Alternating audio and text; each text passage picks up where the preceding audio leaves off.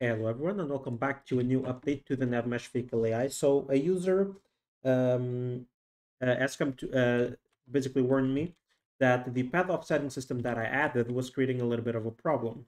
So when you actually set up two targets, so if I actually search for my targets here, so if you have a target, so the vehicle wants to go here and then come back here, there was a little bug where using the path offsetting, the vehicle will go, reach this point and then come back, but then it will reach like this position here and it will kind of bug out.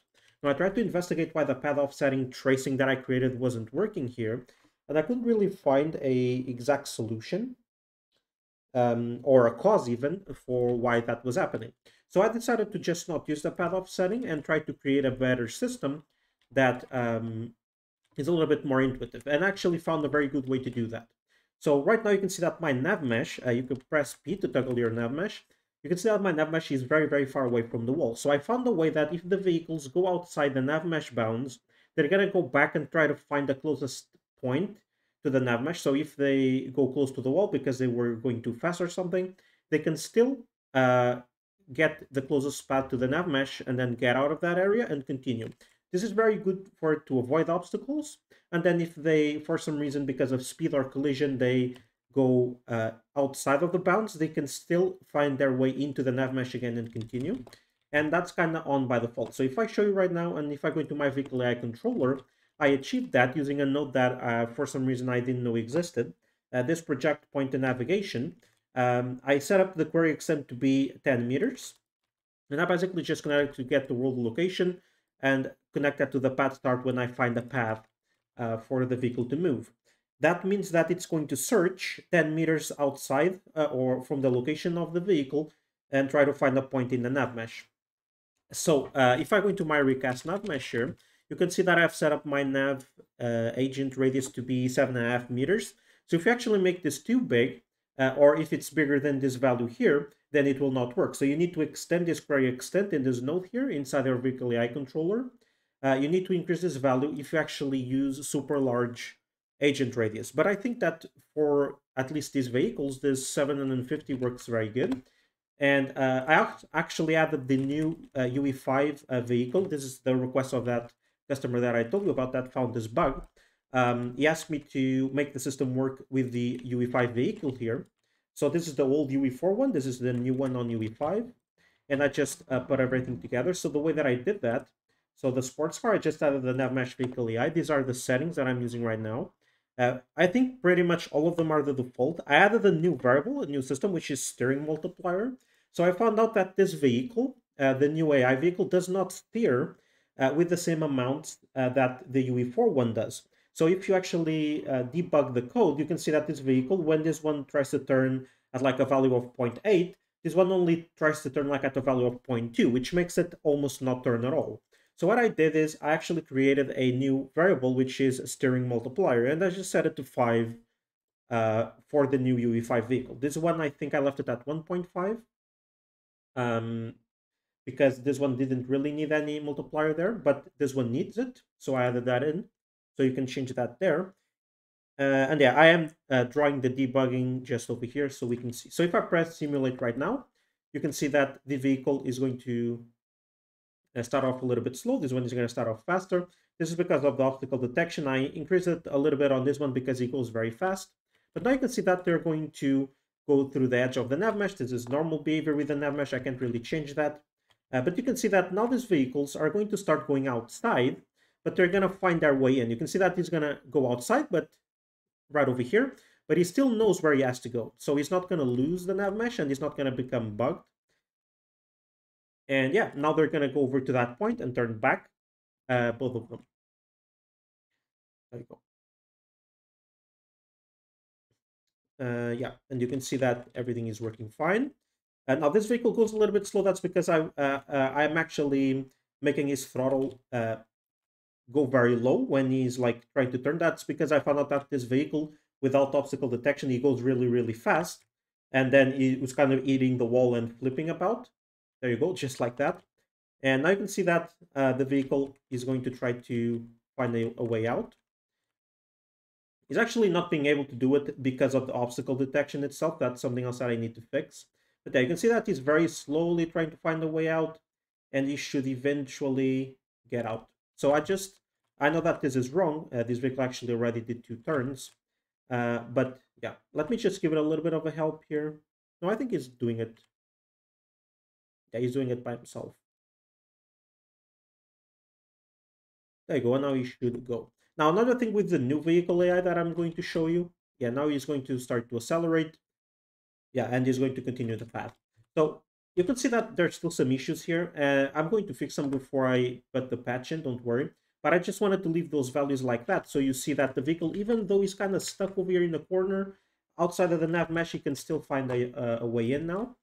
So it's very important that you set up your agent radius to a larger value and the AI will do the rest. Another thing that I want to point out in the new UE5 vehicle is that by default, if you go into its vehicle movement component, and if you go into the wheels over here, and you search the wheels front, and you open them up, by default, their steering is going to be a little bit lower than this. I think it's 30 something or 40 something. And I actually increased it a lot. I know this is unrealistic, but for the AI, it really needs that help for steering. Otherwise, it's not going to be able to do this kind of sharp turns. And it's important that you increase this value if you're using AI on the vehicles.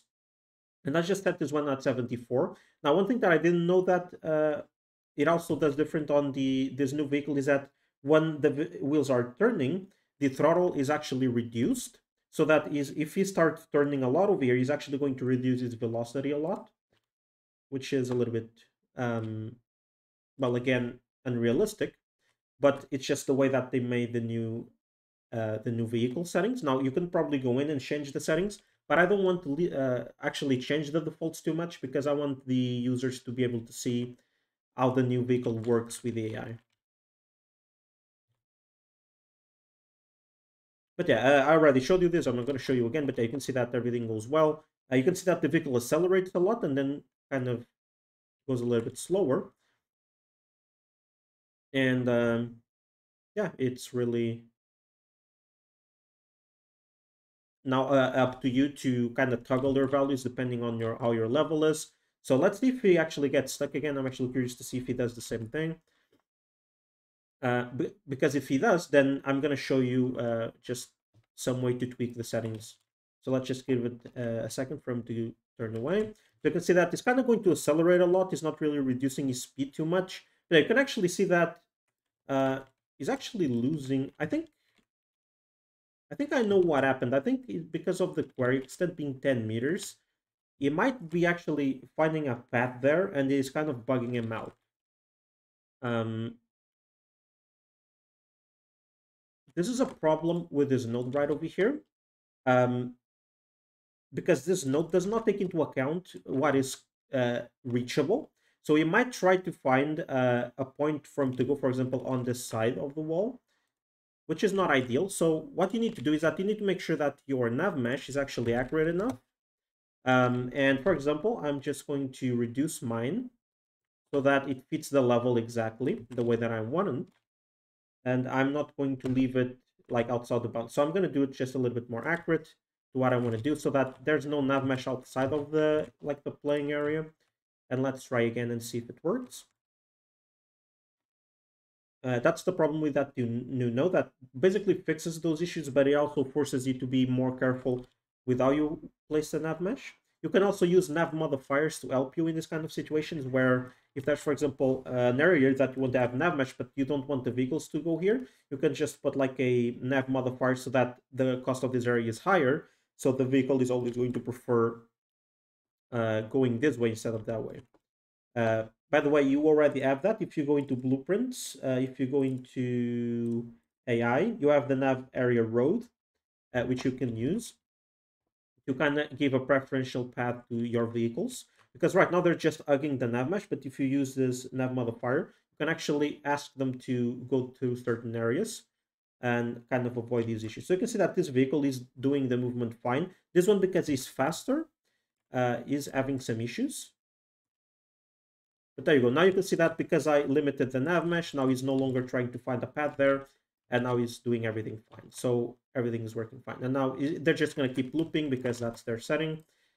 And yeah, I just wanted to show you all these changes that I had. I mean, it's not a lot of changes. It's just like I just changed how it works in the core, and I disabled the offset padding because it was creating issues. I also noticed that the points, because they are being rate reset each tick, like that the car does kind of updates its padding, it was giving them slightly different points, which was making the vehicles kind of steering in different directions, like they were losing control.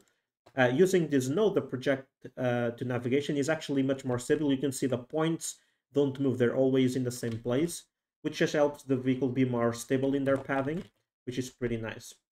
But yeah, so if you have any problems, please join the Discord server or leave a comment and I'll try to help you. And yeah, hopefully this update is to your liking. And yeah, thank you guys so much for watching, and I'll see you all next time. Bye bye.